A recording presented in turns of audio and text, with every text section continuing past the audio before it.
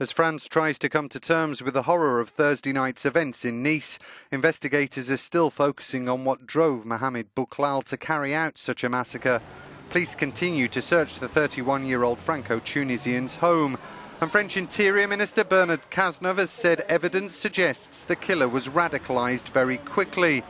But some of Bouhlel's neighbours remain sceptical.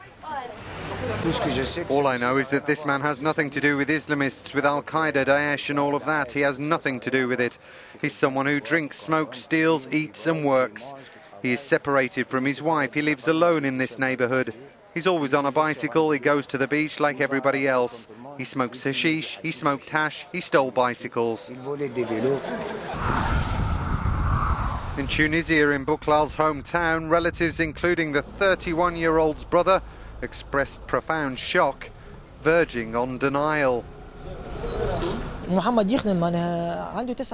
had a job. He's been married to my cousin for 9 years. He went to France to work as a driver. He has 2 daughters and a son. He never told me that he'd do such a thing. Our family still can't believe what's happened. Bouhlel's father has said his son underwent psychiatric treatment in the past, but has insisted he showed no jihadist tendencies, only self-destructive ones.